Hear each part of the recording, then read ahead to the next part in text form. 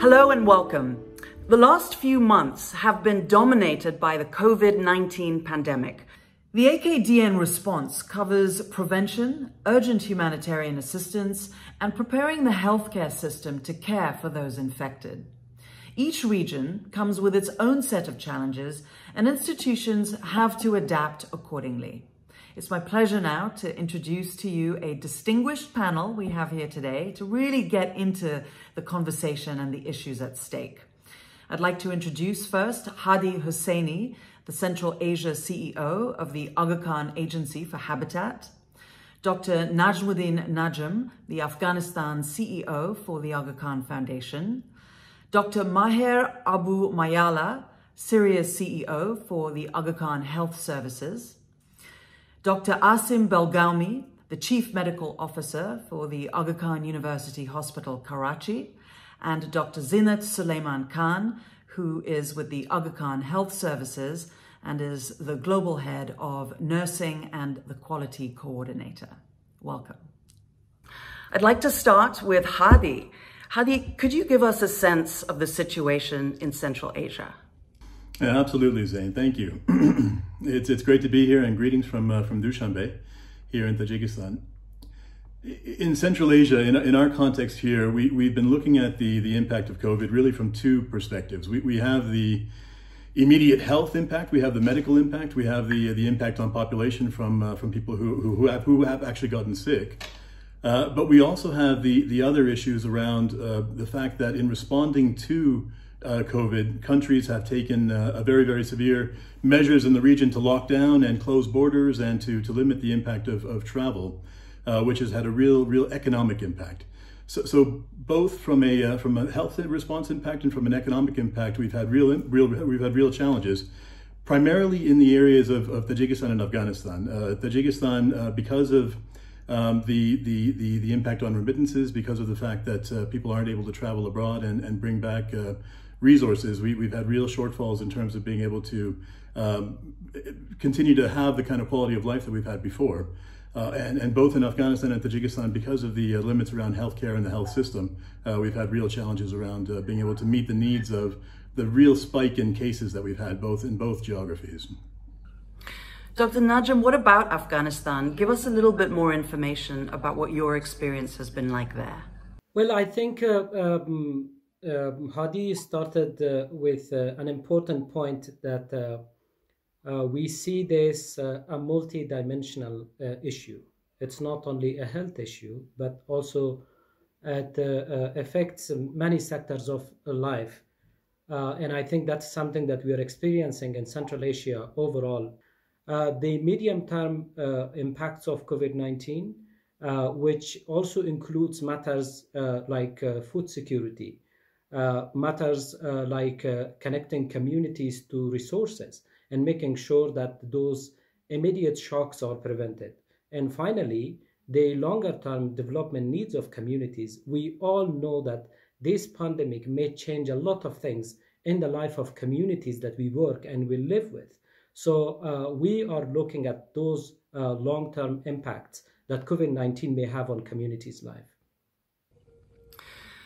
Maher Aboumayaleh, what about in Syria? In fact, let me say that in Syria, we didn't leave the crisis of the war. And COVID-19 pandemic came in a critical situation for the Syrian people. But we tried to make it as also opportunity. Look at so we tried with the Jama'at institution, the AKDN agency, to build on our experience to face the humanitarian crisis in Syria. So we came together beginning of March to try to develop our response plan. And our response, in fact, came earlier than the government procedures. So we pushed the government to start also the response in the country at the same time. Dr. Belgaumi, what about in Pakistan? I don't think our situation is very much different than others, except probably because of the population, it's further compounded. What was said earlier by Dr. Najmuddin as well is that it was twofold. There's the health aspect of it, but also equally importantly is the economic aspect. While we've been working on trying to curb the infections through lockdowns, etc., one of the things that we've seen and the government has been struggling with a lot really is the economic impact. Many people in Pakistan are day wagers, and they work on a daily basis. And when we had the lockdown in April, that created a lot of economic issues for people. Where are they going to get the next food from, the next meal? And so those were the issues that really had to be balanced with lockdown for the infection. And I think that's really been a concern. And since the lockdown has been eased, we're actually starting to see this incredible surge over the last 2 or 3 weeks. And the government continues to tussle between lockdown versus not lockdown. So that's been a really difficult issue. And it's a difficult issue globally as everybody tries to hit that balance between health and economics and how to handle lockdowns. Dr. Zeenat Sulaiman, as a key nursing expert here, what has been your perspective of how the situation has been handled and the kind of role that you've been playing for the institutions in advising on behaviors and the general approach from your point of view? As we know that corona is a novel virus, meaning a new virus that has not been previously identified. Thus, very early in the pandemic, people like myself and many other specialists in infectious disease, in public health, we got together to understand how can we work with our institutions, whether they are hospitals or primary health centers. So it has been a really enlightening and a scary journey to deal with this COVID pandemic. I think we've hit a lot of really important topics in this conversation, and one main theme is you can't separate the health from the economics. If I could just spend a little bit of time delving more deeply into each aspect, I think that could prove value given where each of you are sitting on the front lines in this crisis. Hadi, if we could drill down on the health piece a little bit here, what from your perspective is the situation, for example, with PPEs for health workers, medical supplies, even testing? Tajikistan has had a really unique kind of challenge in responding and being able to get in front of the health crisis, primarily because the testing capacity has been very low and very weak in the country. And as a result, we've not really been able to mobilize as quickly to protect, in the early days, the health workers across the country as other countries had been able to. And so from a response perspective, from looking at the way that we deal with the health emergency, some of the priorities that we've had in our response, our AKDN response, our pan-institutional response, have been around protecting our health workers. And in our context, our health workers are health workers from the AKDN system, but even more so the hundreds of health workers that are part of the government and private healthcare facilities that are across the country, and then our frontline workers.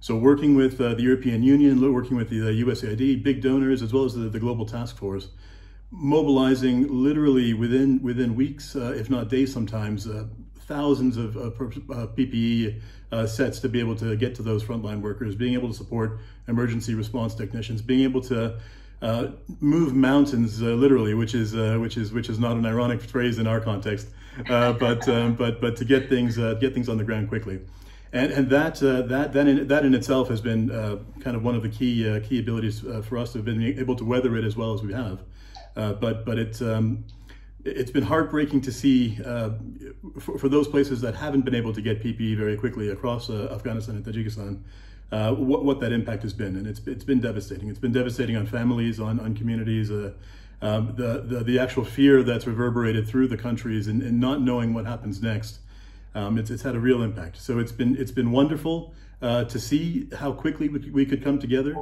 but also quite disturbing to see the impact if we had not been able to. One of the key considerations here is the messaging that needs to be done successfully within countries and to communities on prevention. Dr. Najm, what has that been like in Afghanistan? Has there been cultural conflicts or myths that you have to grapple with? How have you handled that in Afghanistan? Well, I think that is one of the very challenging aspects of the work with COVID-19. Because you are dealing with changing habits in societies, that those maybe norms and those kind of social level norms existing for maybe hundreds of years. And now, because of this fast changing trend of the pandemic, you would like to change also those habits in the communities. I think this is the most difficult part of the effort, but I think a lot of effort has been made. We have tried to reach with our capacities in Afghanistan to every single community that we work. We try to penetrate in every single community to make sure that they are sensitized. We create awareness, and we try to make sure that they understand the seriousness of this situation. We also know that community's role is beyond the understanding. I think in a situation that governments are failing to deliver, and we have a health system that may not be able to reach to every single corner of societies, and in such a difficult time for the whole world, communities play an important role at their own area to not only inform each other about the seriousness of the issue, to not only take the measures at their household and family level, but also to support the system, to make sure that there is a social level referral system in place, to make sure that they understand limitations that our health service delivery points they have. They are also equipped with tools that they understand the early warning systems when it comes to the economic and other development impacts of the COVID-19. Dr. Zeenat Sulaiman, I see you nodding vigorously here. I wonder if you can, if you can give us, an idea on what are some of the things that you've been advising the COVID-19 task force when it comes to communication and prevention. How do you see it, and how do you deal with issues such as you have to social distance? But yet, culturally it's challenging. Economically, it adds another factor in some high density areas. So how can people do that, for example, in communities where they're not online, for example? Yeah. Let me give you an example of northern Pakistan, where Gilgit, Hunza, Chitral, where really not everyone is connected. And I must compliment the National Task Force of Pakistan, the Health Board and Aga Khan Health Services, who went to the most remote areas of Gilgit, Hunza, Chitral, and they had very innovative ideas. They went with those microphones on those piki and tuk-tuks, and they were talking to the people who were literally on the mountains, talking to them about and giving these messages. And they also had radio is one of the most common media of communication there. Now we are saying, what are the strategies you want to adapt to live with COVID rather than running away from COVID? Maher Aboumayaleh, that's a really important point. How are you applying this in Syria? What kind of innovative or new strategies are you using, given the environment that Syria is currently operating in, which has been a war-torn environment for many years, adding another layer to your challenges? In fact, let me start about the challenge with the public messaging and the raise awareness of the public, which usually, maybe not just in Syria, in many countries, that the messaging coming from one direction. The communication usually coming from Ministry of Health or government to the people. Do this, don't do this. So the people feel sometimes boring from these messages because they don't understand what behind exactly about these messages, and sometimes they feel this not appropriate for their context. So what we try to do is to have as much we can community engagement in our awareness campaign. So we try to produce too many educational materials, poster, brochures, and mobilize hundreds of volunteers from the community, from the councils, local councils. We have trained virtually, even by WhatsApp groups, more than 700 volunteers who have a network through social media, as well as to do also some home visits, as well as we mobilized mobile medical teams to reach to the areas where maybe the access to internet will be limited. And we covered more than 60,000 from the population of Salamiyya district. We try to use many channels to address the issue which Najm mentioned, the behavior change. You couldn't just depends that you sent the message and finished. So you need to have like interaction with the people so we try to use even the videos. We try to use our own Facebook page to have some also interaction with the people. So we estimated that we reached to more than 100,020 population out of the 250,000 in Salamiyya. To Pakistan and to Dr. Belgaumi, AKU is a significant player in the country. What have been the successes and failures when it comes to communication and messaging in the country from your point of view? I think communication, as Maher just said, that what is communicated is critically important. And I'll give you an example. After a 4-week complete lockdown, when the government decided to ease the lockdown a little bit, one of the comments I got from the parent of a patient of mine is that, oh, well, the government's opened up, so I guess COVID is gone. And that to me was, I mean, I sort of, held my heart and I said, no, it hasn't gone, and I think, that is the kind of message that needs to go out. That these changes in the lockdown, these changes in prevention that have been done, have really been done to allow people that little bit of movement, and that's not must be taken in context of the whole picture. So those have been the issues. I think people are slowly starting to get more and more used to living with COVID, and I think that is coming through. I'm seeing many more people coming out with wearing masks and being physically distant from each other. The government has had to really be strong in terms of application of the SOPs for how to open shops, how to open factories, etc. And that's really been a problem here.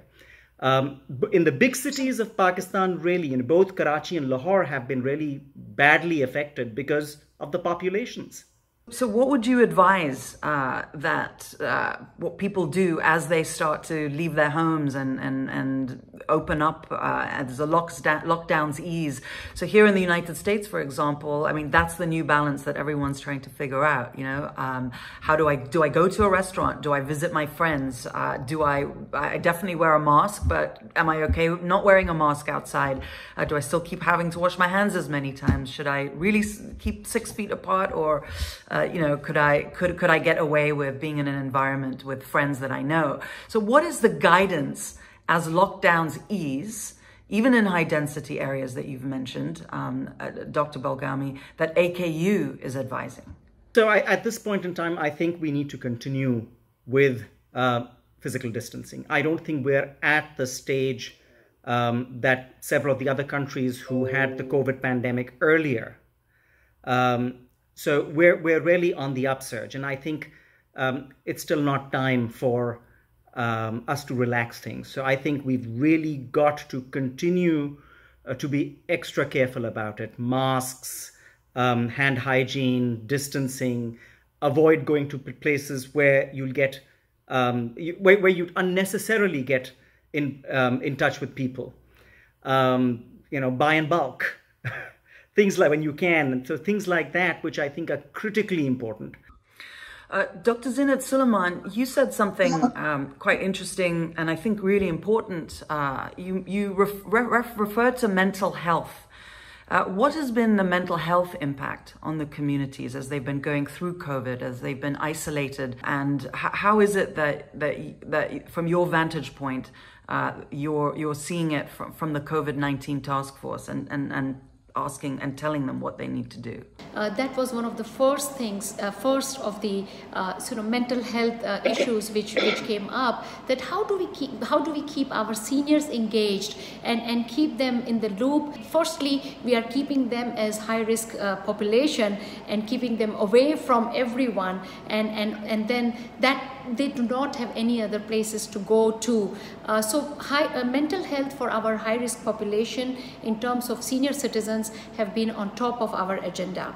The second group which we always talk about are also the young people and the bread earners. The bread earners who are so worried about, they want to go out because they need to put food on the table for their families. So that responsibility and that not able to do that has also been a major mental distress for young people. So that's another aspect which we have been talking to the younger generation, young people, about how do they manage their mental health, and again all the precautions taken, how do they have to go out and work to earn their bread. So that's a second group of people we have been talking to. Of course, kids and young people playing out, not going out and staying in four walls, they have been really upset about it, but then they take it out on their parents and mothers who have to deal with husbands being at home and the kids being at home. That's a lot of pressure on their heads. So we have sort of handled mental health by population and really worked with them and giving them guidelines on how can they de-stress themselves and get involved in constructive activities and reduce this mental pressure. What are the guidelines? So if, for example, let's take the vulnerable population, our high risk population. So we are talking to our senior citizens, our parents, and firstly giving them the reasons why we are requesting them to stay away, because they are high risk, they are important for us, and we do not want them to get infected. So it's for their good health and it is for their benefit. Have you noticed an impact from a gender standpoint on women and girls specifically? Globally, this has become a major topic, and obviously in our regions here, I'm sure that there's been potential uptick in all sorts of impact, from violence potentially to mental health issues to just the general stress level that women and girls have to go through, being out of school for girls as well. In some areas, and the long-term impact that has. So I wonder if we could just talk about the gender impact, and then I'll spend a bit more time on the economics of it. Well, I think it has its own impact, especially in a society that is taking some important steps towards improving the role of women, both in social and economic dimensions of life. When we are taking some important steps for girls' education in Afghanistan, and AKDN is an important part of that efforts in Afghanistan. And I think that is also not only creating education facility, but also provides an environment for women and girls to come and then to get together, to be more active in the society. There is an impact. And in addition to whatever you already mentioned and Hadi mentioned, I think this is another effect that we see. But we have also come up actively. We are working very closely with Ministry of Education to make sure that we use any possible alternative to reach to people houses and to Jamaat houses. For the first time, AKDN supported Ministry of Education in Afghanistan to telecast the school lessons to every single household in Afghanistan for the next 3 to 6 months. And I think that is one of the major contribution to the current education system. And in addition to that, I think engaging women in the response, as Hadi also mentioned, beyond health workers, if you engage women groups, the vocational groups, to be engaged in producing local materials for COVID-19 response. If you activate your community-based saving groups, in case of Afghanistan, in about 3,000 to 4,000 community-based saving groups that we support, more than 70% of these groups are women groups. So if they are again activated so that they use the access to credit that they have, access to the money that they have at the village level is used for health purposes and to cope as a coping mechanism at the community level. I think these are important steps that are taken, and we'll continue to follow it in coming weeks and months. Dr. Belgaumi, what about the role of technology and the role that AKU is playing in Pakistan? As far as technology is concerned, I think what we've really done at AKU in Pakistan is that really started looking at using technology as a means for social distancing, providing. So we've gone on and we've rapidly instituted teleclinics so that patients who need to come into the hospital for other things, not COVID, but others, diabetes, heart, cancer, etc., can actually communicate with their doctors and the healthcare providers from home and don't have to come in to the hospital. We've also gone ahead and started working on a tele-ICU concept. So not only are we using intensive care specialists who are at AKUH in Karachi, but we've actually reached out to alumni who are all over the world, in UK, in the US mainly. And they've all volunteered their time to actually conduct consultations for patients who are in the ICU. And this is not only for our hospital, but actually we've contracted with the government of Sindh to provide tele-ICU consultation across many of the hospitals in the province of Sindh. So that's been really useful. The other thing that we've started doing is doing a lot of webinars and using the teleconferencing to teach people. And we've gone out and we've had multiple webinars and workshops where we've been able to train healthcare workers on how to wear PPEs, nurses for ICUs, doctors on how to treat patients with COVID. And really with that, we've been able to reach out to hundreds and thousands of people who physically we would not have been able to. Zeenat? Coming to the technology, and Dr. Asim talked a lot about what university has been doing, and a lot of Aga Khan Health Services institutions are doing exactly what he talked about. I want to add one more aspect, and that is the care aspect. We know COVID is lethal. It is really hitting once the patients become critical. And severe patients who need ventilators, they need ventilators. Whether a patient is in the northern Pakistan or Syria or Tajikistan or in a university tertiary hospital. So how do we ensure that we provide technology to these patients? And just to give you an example of northern Pakistan, in March we had about 27 beds only to take care of patients, but within April and May, we expanded this capacity from 27 to 110 beds by erecting field hospitals. And a lot of other agencies like AKA, the Aga Khan Agency for Habitat, etc., helped us in the hospitals to do that. And Aga Khan University helped us to train our nurses and doctors in the middle of those mountains to take care of patients who will get on ventilators. So the ventilators are not just for cities, because patients will get critical in the middle of those mountains and jungles. So I think this disease has really opened up our perspective about caring for patients from primary health prevention all the way to tertiary care and critical patients.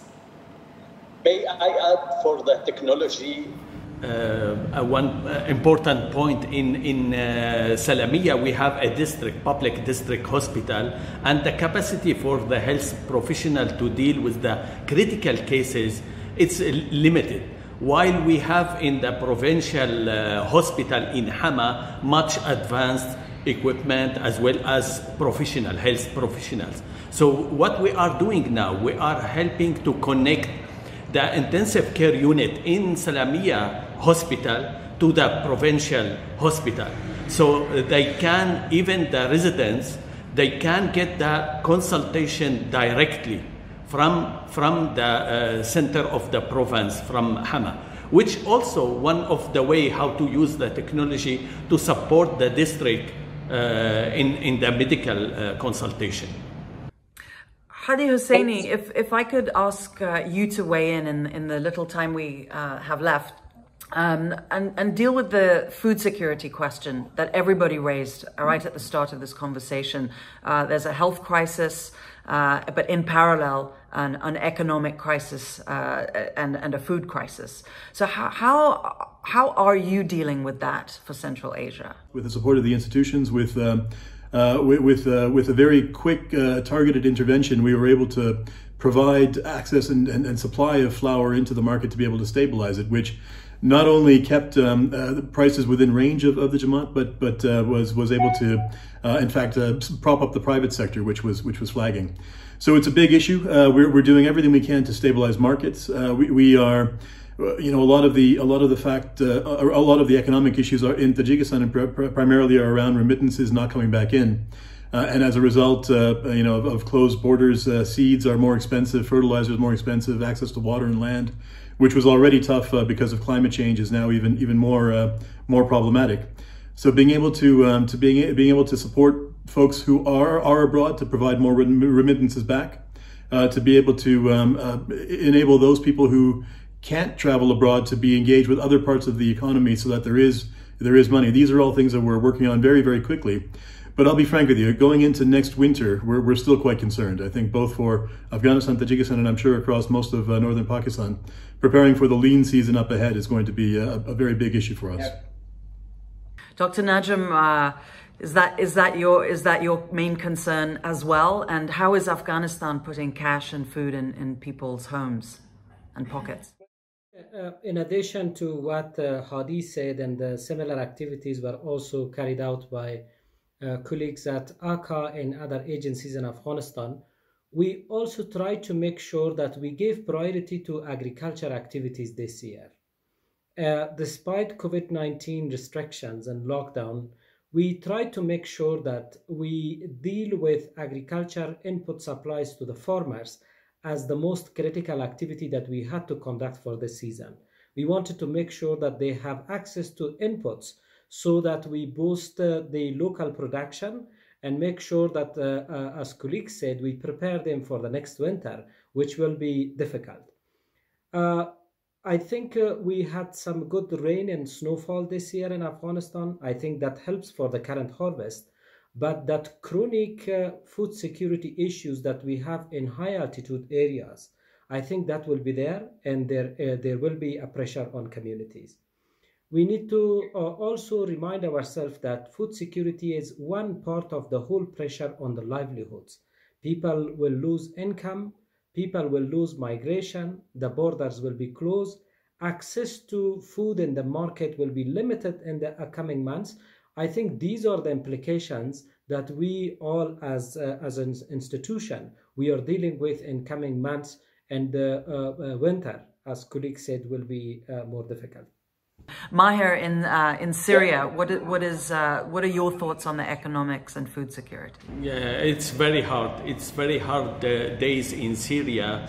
As I mentioned at the beginning, the results of the war, and now with COVID-19, we are passing very, very difficult economic crisis right now.